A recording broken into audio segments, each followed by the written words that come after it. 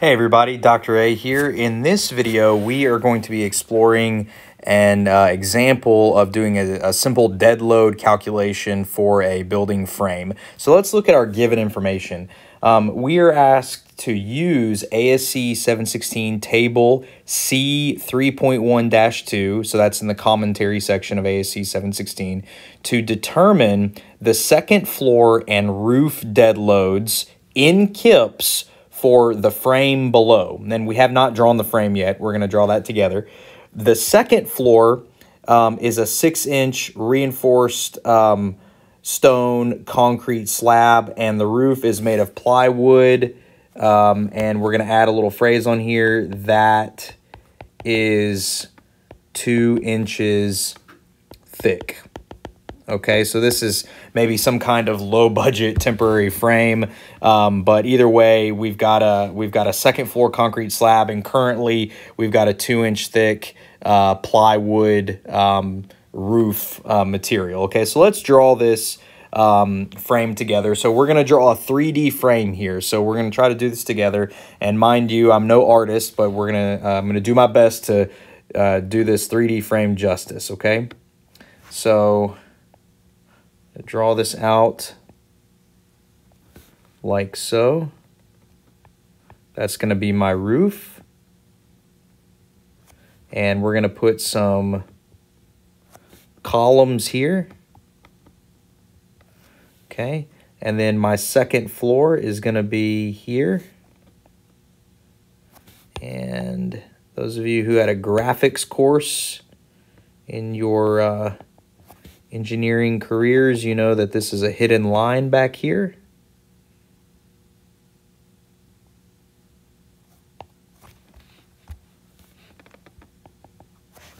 This is going to be a hidden line here. Actually, I guess this whole line should be hidden, shouldn't it?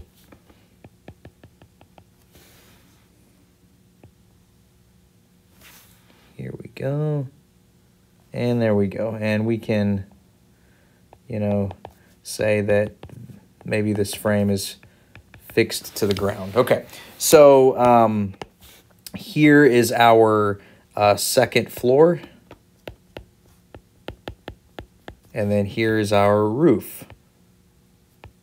Okay, so this is just a line drawing, you know, like a stick figure of this frame. Okay, and we're also going to be provided some dimension lines. Okay, so the dimension of the building in this direction is going to be, or this small building frame is going to be 20 feet, and then the dimension of the building in this direction is going to be 30 feet. All right, so let's get going. Let's look at each of these floors separately, okay? The second floor first. Let's start with that. So we're going to write solution, okay? And let's look at that second floor. Second floor, okay? We are told to use ASCE 716 table C 3.1-2, okay? And we are told that that second floor is made out of reinforced concrete, reinforced stone concrete. So from ASCE 716,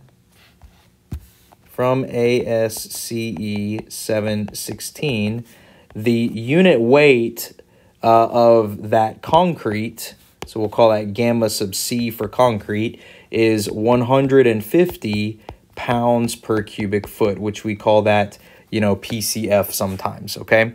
So the first thing we can do is we can go ahead and get, that's a unit weight, that's a density, right?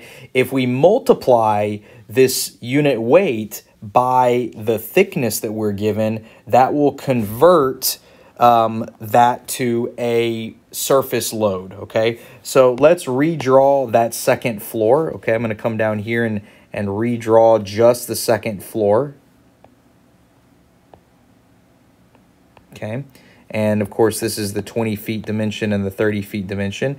And so if I first want to convert that into a surface dead load like this, and again, these vectors are acting in the gravity direction, so the downward vertical direction.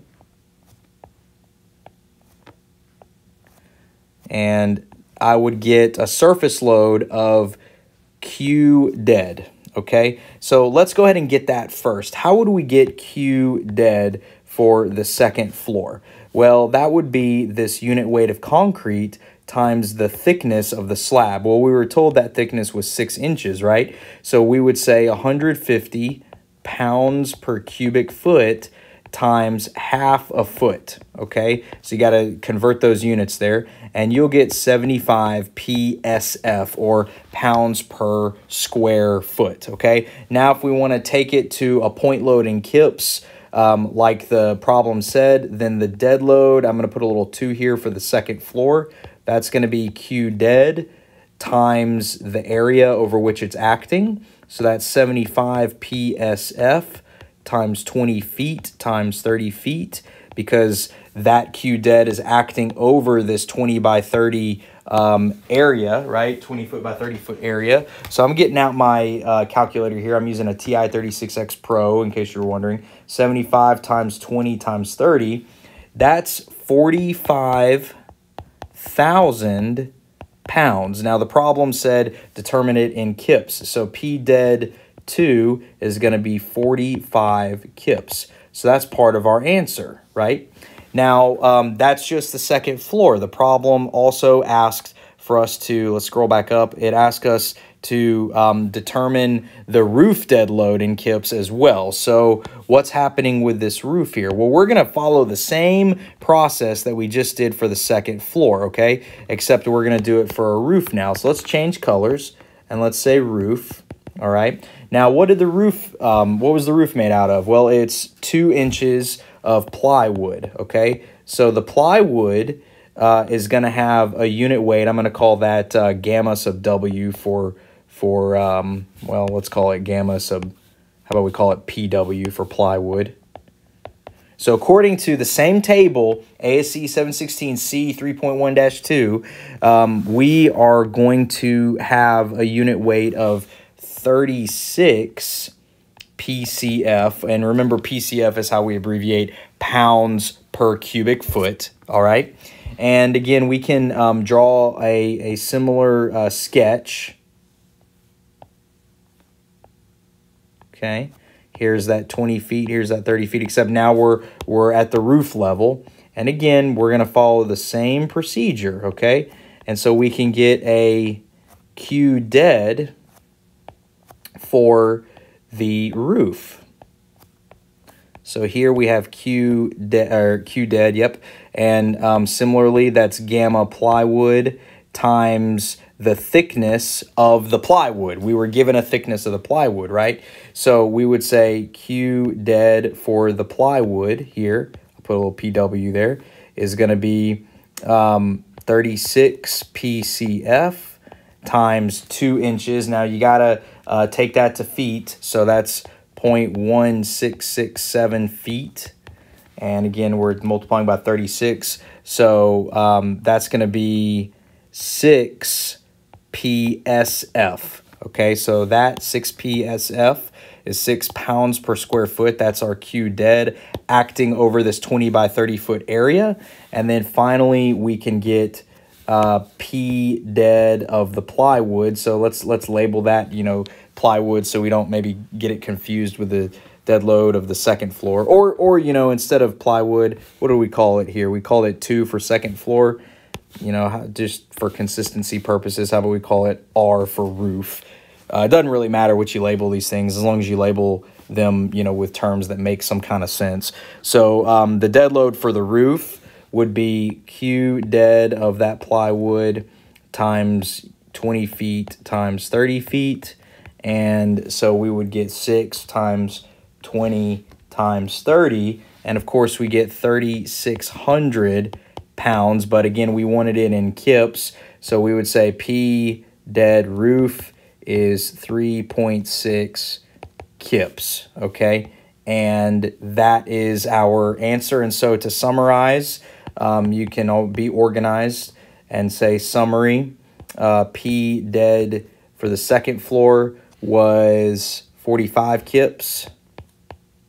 and then P dead for the roof was 3.6 kips. So that concludes this video. Again, a lot of little calculations here and sketches in 3D. So maybe go back and rewatch this video, slow it down, pause it, rewind to make sure you fully understand every step of this, and write it down. Write it down, people. The only way to get good at these calculation type of materials is to write things down. Don't just watch and listen. All right, thanks a lot for watching.